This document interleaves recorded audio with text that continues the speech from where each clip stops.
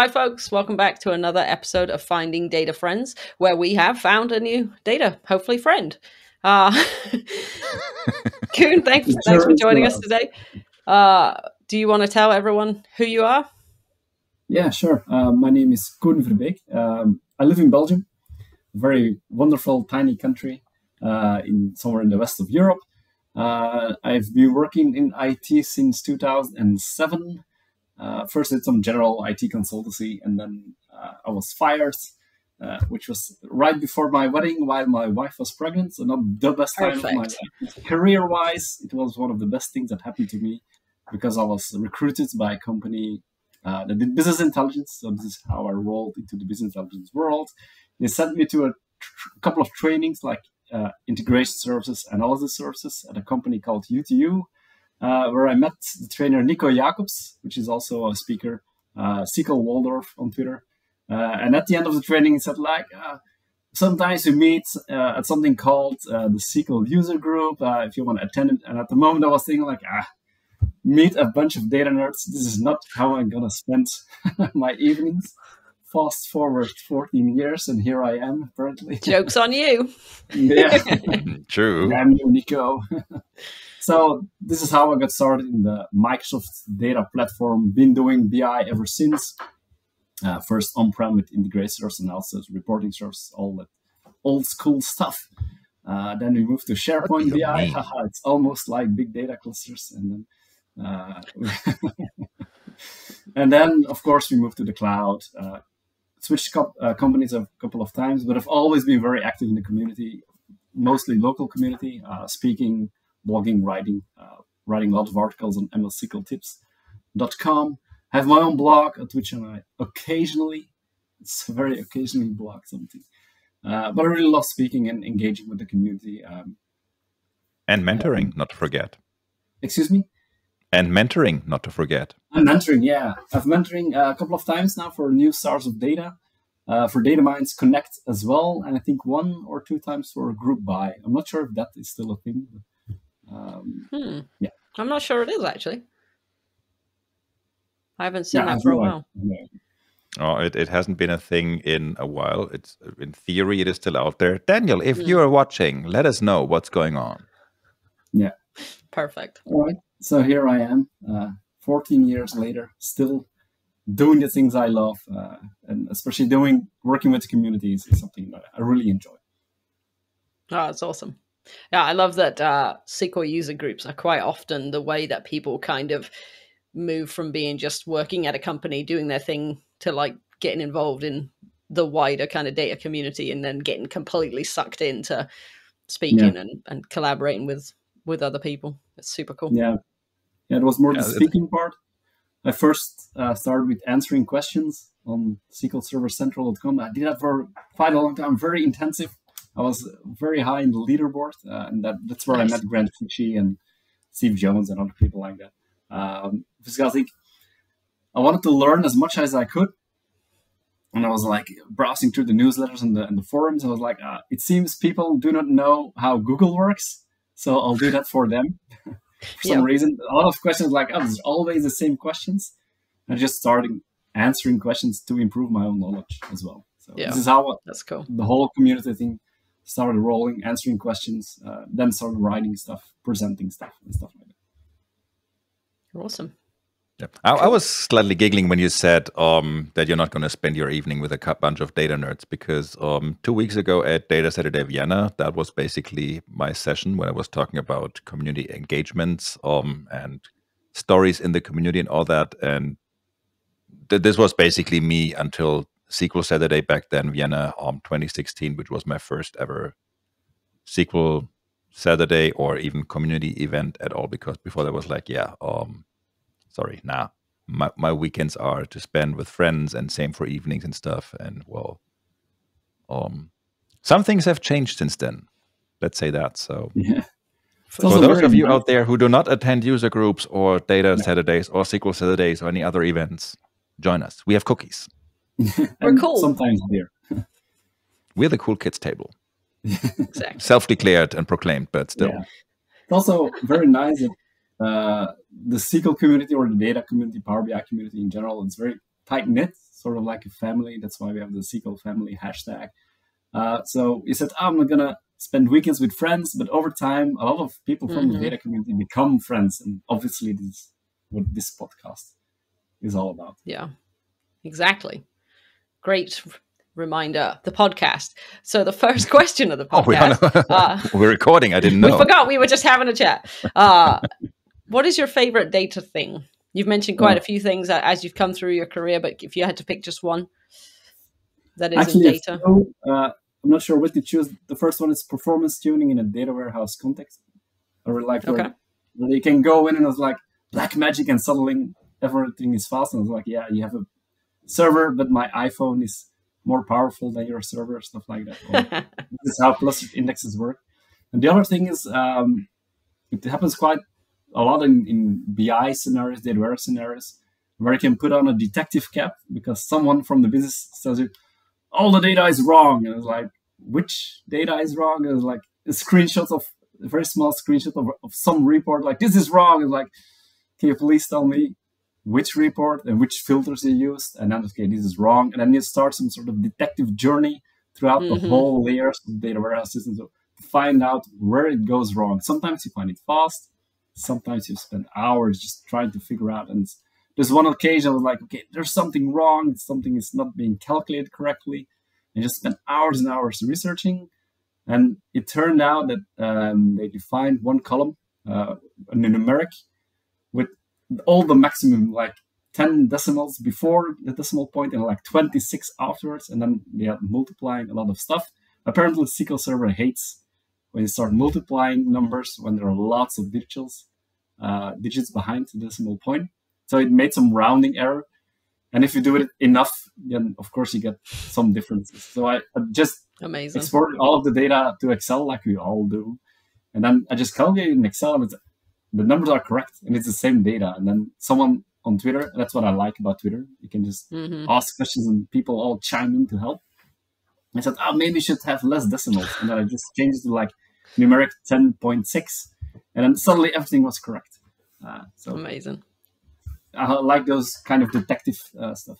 And most of the time, just someone did something wrong in the source database. It's like, and then they have to correct it. And then, when has that ever happened? Yeah, 80% of the time. True. Inventing numbers. Yeah. 0 days since customer fucked something up. Perfect. Yeah, it's always like, this is the business rule, and then you build actual reports on it. And it's like, it's not correct. And then you say, this is the business rule. Yes, but we have this one exception. And then 2 days later, we have another exception. And then at the end, the business rule is much, much, much longer. Which especially gets super nasty if they tell you about all these exceptions one by one, like week or month by month, rather than just being like, so this is kind of what we're doing, but these are because if you know what the potential exceptions are, you can kind of design the entire solution to it from the beginning rather than just being like, okay. It's not that big of a deal. It's just an extra 10 lines of codes here. Oh, that's just an extra 15 lines here. And all of a sudden you're like, okay, this looks like Ben wrote it. Yeah. Yeah, sometimes just like, true story. Everything runs, but for this one particular client, we do it completely different. I was like, okay, good to know. But yeah, so that is one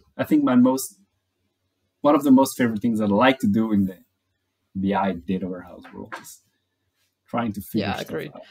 I love that detective stuff, like whatever it is, whether it's like a failed job or like something's not quite working right, or like, how does this even get here? There's like all these pieces that fit together. Agreed. That's super cool. Especially if you find data forensic. Well, yeah. If you don't find it, then it's just forget that ever happened. Then I come home and my wife immediately sees something's wrong at your work. Yeah, because you're still like, yeah. So when you're not investigating what customers made, I mean, let's face it, it's well, maybe not always, but in a good chunk of cases, it comes down to something, as you already said, that either happened in the source system or someone on the customer end just applied a real quick fix. Just that's just the other day I had a customer that was like, oh, I need basically something to work in a couple of different ways. So they basically just copy and pasted a piece of code that I wrote, including an extra insert, which basically tripled the data in that table. So yeah, I'm not sure Perfect. that was really what they were going for. But anyways, if you're not a data forensic, Sherlock, what is your favorite non-data thingy to do? Well, I'm a typical IT geek, I think. Like the stereotype. I like to read comic books, like watching comic book movies or action movies. I also do a little bit of Lego, like you can see the big Iron Man thingy over here. So those kind of stuff, but also like to do sports a lot. I try to do some sort of exercise every day. As we're here, at least 2 members of the thread on Twitter, which started a couple of years ago at Data Grill, where we went for a run and then we try to encourage each other. And it's still going on years after, which is really nice to encourage people. I think Ben is also part of the thread right now. I've actually run. Excuse me, I was tagged in the original tweet, so yeah, you were the organizer, of course, of Data Grilling. So I've run with both of you on different occasions, both while extremely hangover. So good memories. You're welcome. Perfect. So exercise, running, or sometimes swimming, or just with a little bit with weights at home or stuff like that. Also, something different is that my wife and I we do ballroom dancing and Latin dancing as well.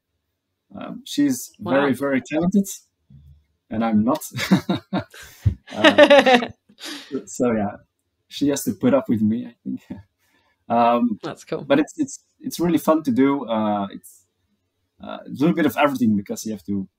Of course, you have to move around, so it's good exercise, but also good exercise for the mind because you have to count on the music and have to remember all the steps, and then there's a lot of things that all comes together at the same time. So it's a good cure against getting old, I think. No, that's cool. I should have known that like 10 years ago. Might have helped me back then. It's not too late, Ben. Yeah. I yet have to get my first run of the year in, so there's that. How's that going? Again, are you still injured a little bit, or just no time? Time constraint, being lazy, especially after gaining a couple of extra pounds or whatever your preferred unit of measure is over the Christmas. And then weather was honestly really shitty. So we had a couple of almost weeks where everything was icy and snowy, and was like, there's no point in risking it now. I'm not really on a streak, but I really want to get back to it. But I'm kind of reversing things a bit, because usually you get hungry after you work out, and now I'm already hungry without just thinking of the workout. So hungry. That's a great segue, Ben. What should we eat today? Koen, the final question in the podcast is if you've seen this before, we've accidentally kidnapped or maybe willingly kidnapped some people in the past, and then they've made us food. So what would be your favorite thing to either make us or just take us to somewhere to eat it? Yeah, well, I'm from Belgium, so we have this thing called French fries, which are not French, but they're Belgian. And in Belgium, the French fries are like the main part of the dish, and everything revolves around it. Instead of, in most countries, you just have your steak or whatever, and then the French fries are just like a side dish. But we have a whole culture in Belgium where we just do the French fries with a couple of fried meat. And then we have like lots of different sauces that can go with it, and we just eat a lot of fries, and it's going to be like takeaway, like you have fish and chips in the UK. Lots of different. Every town has at least 3 or 4 of them where they can go for takeaway, and it's all different. So they're not the same as the ones you make at home. So if you say we only eat fries once a week, we mean we had the takeaway fries only once a week, but the other fries do not count. They're not the same thing. So perfect. You eat more of them. So the French fries part is it's really part of the Belgian culture. So. Amazing. And they're so I'm coming to Belgium. Delicious. Okay, yeah, I'm coming for the first time this year, and I'm excited to try it. Yeah, there's a great conference in October, Data Minds Connect. I think Ben can testify how awesome it is. It also has beer. It really is. It also, but Data Minds Connect, not last year, but I'm going to say 2019 or so. I think that was the first time I attended Data Minds Connect. 2019 or 2018. No, it must have been 2019 because it was talking about BDC. Anyways, after the conference, we went to a basically fries restaurant, and I was like, "Are you sure we're going to have fries for dinner?" But honestly, I'm down for it because I love fries. But I was like, okay, that's kind of like going to whichever place and just order like a plate of fries, which can be delicious and everything. But little did I know how amazing that was. So, I can't wait. Yeah. So, are you going to Data Minds or going to Tekorama? Or what are you? Oh no, Tekorama is no. There's a Tekorama. Yeah. So PSConf. Or are you just going for fun? EU. Ha! PSConf EU is there. This is in Antwerp this year. All right. So, yeah. I'll be there in June, July, summer. I can't remember what month it is. Nice. But I'll be there. And of course, accompanied. The French fries need to be accompanied, and we have those amazing beers here in Belgium. Well, what more can I say? Fries and beer, the favorite dish of most Belgians. Perfect. Maybe I should just attend PSConf. Yeah. Or maybe you should just be around during PSConf. Yeah, just come to the food bits in the evening. That's basically what I'm going for. Nice. It's not a very big country, so it's easy to be around. So. Then again, June is already a very busy month as it is, so we shall have to see. Or it might also be July. There's that. Well, we will figure it out, and then we will put it to the show notes, because apparently now we do have show notes and stuff. I don't know how it works, because technically our guests are responsible to put in the show notes for their episode, but now we were talking about something that didn't really concern Koen, as in when you were going to be in Belgium, Jess. But I'm going to leave that to you to decide if it's still up to him to actually put it into the show notes, or how we're going to play this. Okay. I'll figure out when it is. Excellent. Step 1. I like.